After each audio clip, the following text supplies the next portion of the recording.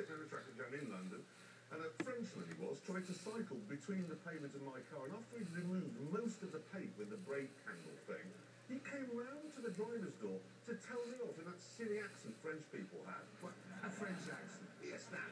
And I said to him, listen, if you just work hard, you could have a car. No,